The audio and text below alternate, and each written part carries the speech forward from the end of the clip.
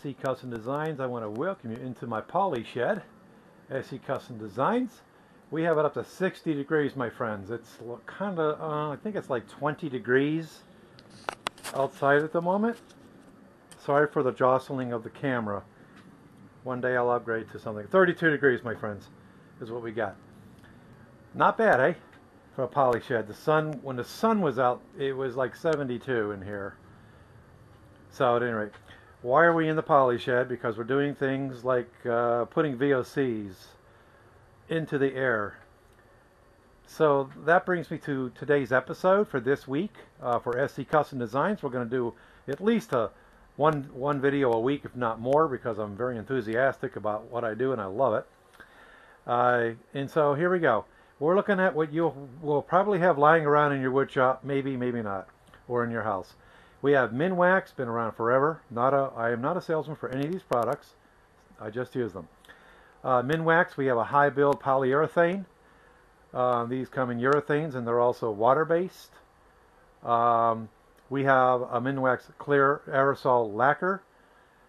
Let's put it in order of yuckiness. We have our Danish oils, tongue oil, dark walnut, and a high gloss here.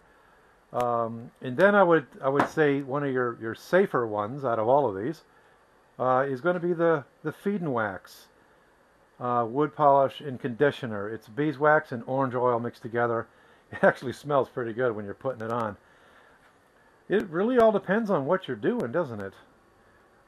There's just going to be a need when you got to get something done quick, dirty, and fast. So I would use a lacquer because in 15 minutes it's ready to sand, my friends. And you have a flat and a mid sheen and a high sheen. So there you go. And it all, again, it depends on what it's the finish is going on.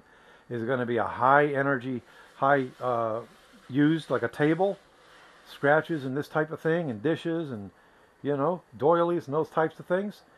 It really all depends. I'm tending to go from here to here, then I go to an extreme when I need to.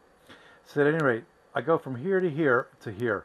We're going to go ahead and use this product here. All right, what are we putting them on today? We're putting them on these the customers custom made bandsaw boxes.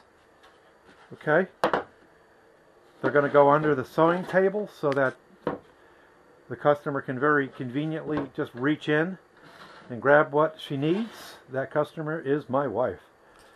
I made her a custom table to her height, and when she sits down, everything is just perfect for her.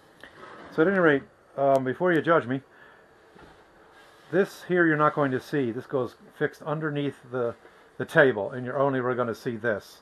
And this was sanded down so that if her knees come in contact with it, it's okay. But I really don't care too much about what these guys are looking, the tops and the sides. This, on the other hand, she'll be working with. She wanted this little cutout here for the drawers. That's nice.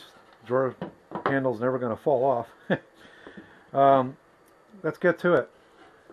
It's actually fun using this this product. It's just a pleasure to use. It's so natural. Whoops.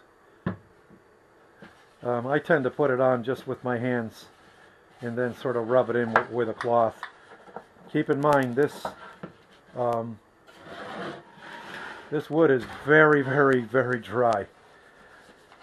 It hasn't had a drink since since I gave it a drink. I gave it I actually used Minwax Golden Oak. Actually, yeah, I think it was Minwax Golden Oak. So at any rate, I will give this guy as much as it wants. I want it to drink, drink, drink. Sorry for the moving of the camera.